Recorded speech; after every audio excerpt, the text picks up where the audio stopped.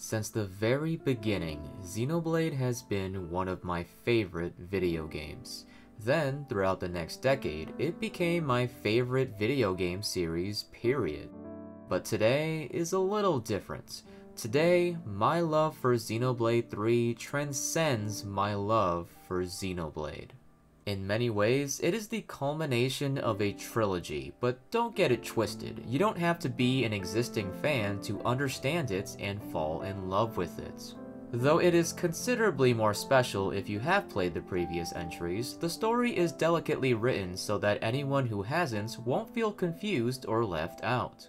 It strives to form its own identity from the get-go with an unusually bleak premise. In the world of Aionios, killing is as much of a necessity for survival as water and food. Even then, a human's lifespan is merely 10 years, and so their lives will be consumed by an everlasting war between the nations of Keves and Agnes. One of these encounters involved Noah, Lanz, and Uni from Keves, and Mio, Senna, and Tyon from Agnes. An otherworldly intrusion ends up forcing them to work together, but by uniting in victory, they have also suddenly united both nations in an effort to destroy them. Their only hope remaining is Sword March, where they will supposedly learn the truth about the war and Aionios. And as if their situation wasn't already dire enough, Mio is left only with 3 months of her 10 years. Trust me when I say that these are minimal plot details. The adventure of these 6 soldiers will be far grander than you ever expected, yet exactly as emotional as you may have been fearing. Simply put, if you cannot handle heavy subject matter regarding death, then this story may not be for you. That being said, Xenoblade 3 isn't dismal for the sake of it. It leaves a powerful message on mortality, grief, sacrifice, and purpose. It never comes off as pretentious. It is a sincere reflection on life and death that at times is brutally honest. You may hear conversations you were always afraid to have, yet deep down you knew you always needed. As someone with depression and anxiety, I personally found it to be relatable, and it genuinely uplifted my perspective on life. It made me value the privilege of having a choice, and sunk in how wrong it is for that not being a right. I put down my weapon, look around at my companions, and feel relief. Thinking, finally, another day down. Then I think of tomorrow and the tremors are back. Will I see the same faces when I wake? Will I even be around to see them? However, as easy as it is to condemn Aionios, the writers went far and beyond in portraying perspective. Not everyone in this world wants the status quo to change, and for reasons that are empathetic. Even the party isn't fully on board at first, and I like that. I respect how much the characters and the players' beliefs are challenged. It's uncomfortable to confront the nuance of what we like to believe is straightforward, but the story is all the better for it. And to top it off, it is delivered via some of the greatest cutscene direction in gaming. It can seriously range from feeling like an award-winning drama to a top-tier shonen anime. It's difficult to prove without spoilers, but all I'll say is that there was an entire hour that I was crying on and off. That's how engrossing the story is. On the flip side, this may amount to a potential downside. Xenoblade 3 has the longest cutscenes in a franchise that already had long cutscenes. I emphasize potential downside because it just depends on your tastes. For instance, the Yakuza series has even longer cutscenes, but its popularity is only growing. Nonetheless, don't mistake the length as a crutch. The writers are exceptional at making you warm up to characters in a brief period of time. The main cast is exemplary. Though Noah and Mio are the leads, each party member is fleshed out with meaningful character arcs, defined relationships, and numerous chances to shine on their own. Their chemistry, significance, and presence is always felt, and that's rarer than you may think. In terms of favorites, I think I'm leaning towards Senna and Taion. It's impossible for me to choose, but they stuck out to me more than I expected. Now when it comes to antagonists, there is a plethora.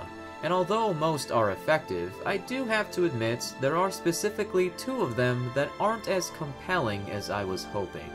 One of whom is the main antagonist. They do serve their purpose, but I find them to be the weakest main antagonist in the Xenoblade trilogy. Last bit about the writing. Expect to frequently hear the colorful lingo and profanity of Aionios. The most common by far are Spark and Snuff, but my favorite hands down is Queen's insert random object here. Queen's wings! Have you lost the snuffing plot? Queen's beans! Though ridiculous as it may be, it is a welcome addition to the classic Xenoblade charm. What pushes Xenoblade 3 from a fantastic story to a phenomenal game is its addictive gameplay. There is so much to do and so much incentive to do them. Not that you would need incentive to explore because, as per usual, the world design is captivating. Aionios may feature elements from Xenoblade 1 and 2, but it never feels too familiar. It is breathtaking in its own right. Spark, a more apt comparison, would be to Xenoblade X. This game may not be truly open world, but the freedom and content is reminiscent. There is a substantial number of areas that won't be discovered in the main adventure, in spite of it being constantly on the move. The most notable example is the towns, or colonies in this case. I was shocked by how many colonies there are and how many are reserved for the player's exploration. Of course, each colony is full of NPCs, all of whom and their relationships can be tracked with the affinity chart. Although I personally never cared for it, conveying these bonds to this extent is valuable to world building. By strengthening our own bond with the colonies, we'll be treated to exclusive rewards. This is done with a variety of interactions, such as completing side quests and honoring the dead bodies that couldn't make it home. Yeah, to reiterate, this is not the happiest game. Aside from corpses, between the major landmarks are collectibles, loot, super bosses, and rest spots, an iteration of campsites from Torna. Here, the player can craft gems, cook food, and use EXP from exploration and side quests. The convenience is encouraging on its own, and it's further embellished by animations that imbue personality. Though, as much as I adore rest spots, they do remind me of my biggest disappointments with Xenoblade 3, the lack of heart-to-hearts. Heart-to-hearts were skits that took place all around the world. They were basically a fun excuse to characterize the party without being tied to a story or side quest. To be fair, every feature that did return has been highly elevated, and it's not like there's a shortage of characterization. But I'd be lying if I said this omission wasn't felt. Especially when there's a slight resemblance in discussions. By eavesdropping on NPCs, the group can discuss topics that may transition into full-on side quests. While some of the conversations are entertaining, there are a bit too many side quests that follow this trend. After a while, it starts to feel less like a natural discovery and more like an arbitrary process. At worst, this is a nitpick, because the side quests themselves are immensely solid, perhaps my favorite overall in the Xenoblade series. This game is bountiful with characters and storylines to get invested in, the most ambitious involving heroes.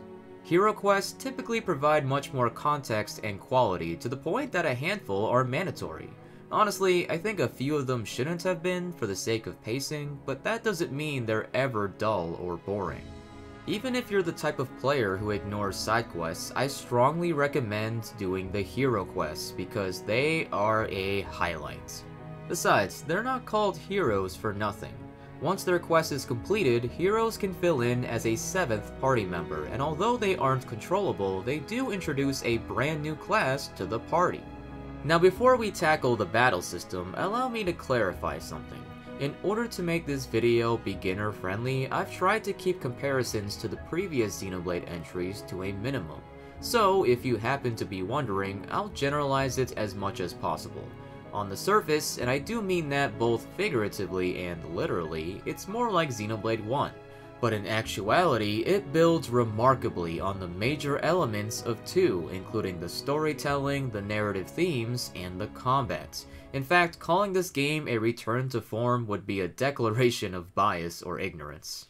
It certainly feels like the combat was aiming for a sweet spot between Xenoblade X and 2, and that couldn't have been more of an excellent decision. For the first time in the franchise, Xenoblade 3's combat features up to 7 party members at once, and the player can switch between the main 6 at their discretion. Depending on their class, each party member will be designated as one of 3 roles: attacker, healer, or tank. By playing these roles efficiently, they'll be able to unleash a special move known as a talent art. Arts in general are abilities that provide offense, healing, and other special effects. The main 6 party members can accumulate a myriad of arts that are divided into 2 sets: class arts and master arts. Class arts are determined by the party member's current class, while master arts are mixed and matched from previous classes they've experienced.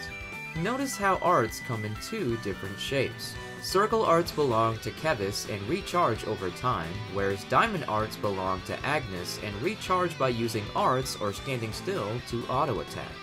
The distinguishment is crucial, as class arts and master arts cannot be the same shape, so a Kevesi class can only integrate master arts from an Agnian class and vice versa. This caveat strikes a nice balance in maintaining customization that is generous yet thought-provoking. Not only was it fun to play all these different classes, but it was rewarding to discover their synergy both in team structure and master arts. For instance, inflicting arts with these sequences of effects is extremely beneficial. Problem is, most classes only have one of these arts, some don't even have any, but what makes these combos ideal is the synergy with master arts. And as further incentive, class arts and master arts can be performed simultaneously as fusion arts. Doing so will gradually increase the interlink level, culminating with the enhanced potency of Ouroboros. Ouroboros are exceedingly powerful beings that can be temporarily formed by 3 specific pairs of the main characters. When the transformation expires, the interlink level will be reset and there will be a hefty cooldown until it can occur again. Ouroboros can make or break the battle. They can swiftly turn the tides in your favor if implemented wisely. But if that's not enough to save the day, there is one final trump card: chain attacks. When the gauge is full, the player can ensue a lightning round of attacks that will require a bit of math. A round begins by choosing an order belonging to a party member. Each order can only be chosen once, and when fulfilled, it will result in a special reward as well as a massive attack. To complete an order, the player has to accumulate at least 100 TP with their party members' arts. A number of variables determine the amounts of TP gained. It's something to be learned through experience. When chosen, a party member cannot act again until they are reactivated.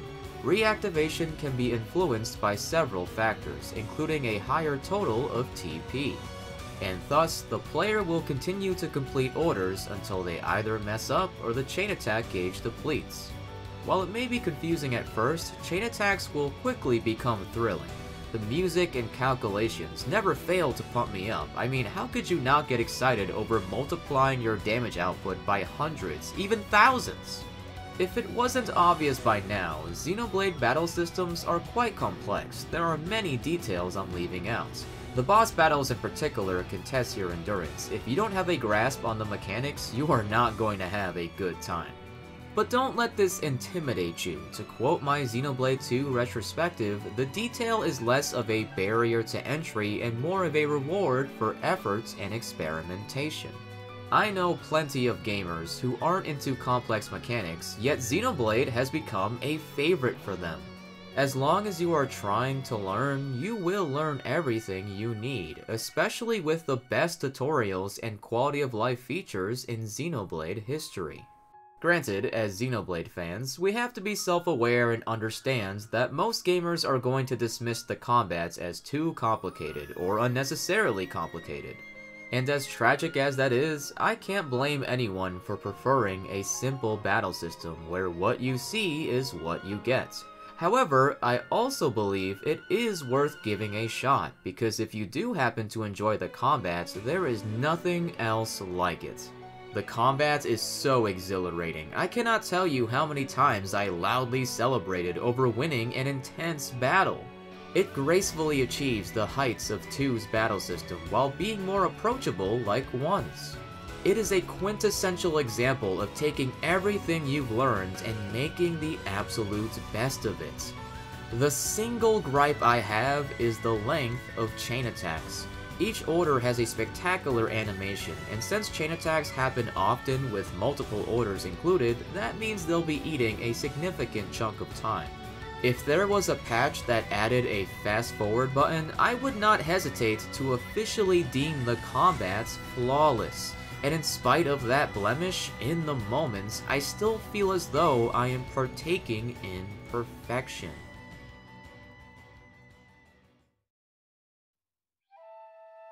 Xenoblade 3 is not just the best game in an incredible franchise, it deserves to be in the conversation for the greatest JRPG of all time.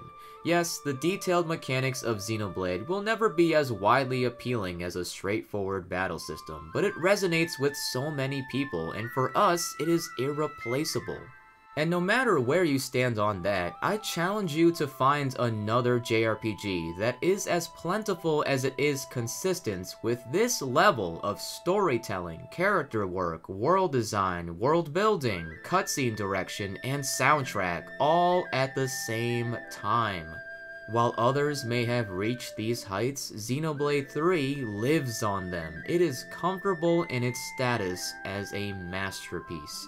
I truly believe it is genre-defining, and for me personally, it was life-defining. Look, I think we can agree that as dreary as Aionios is, our world can seem just as hopeless at times. These past few years have especially been tough for everyone, and some of us just have it tough no matter what.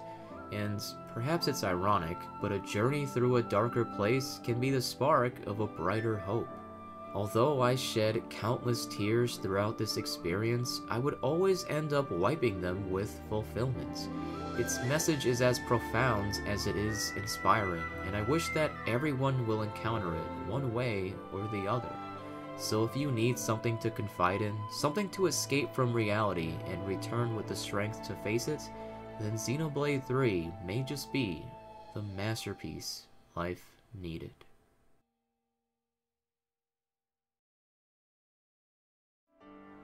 I know it doesn't mean much for me to say, because you guys know I'm a longtime Xenoblade fan, but like, I just think that game was phenomenal. It's definitely my favorite game.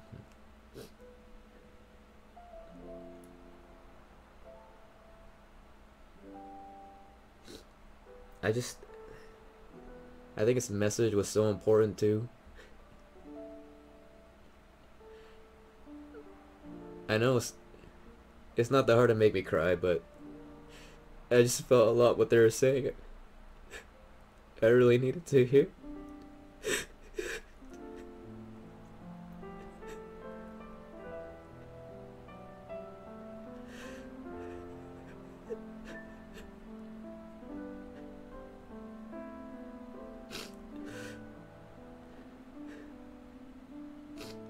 But it's also nice just to see, you know, I've been a fan for like a decade for this series.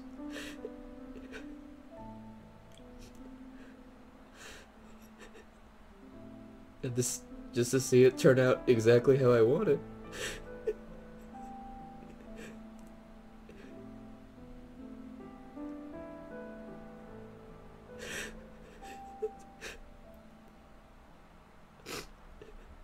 I'll never forget this feeling.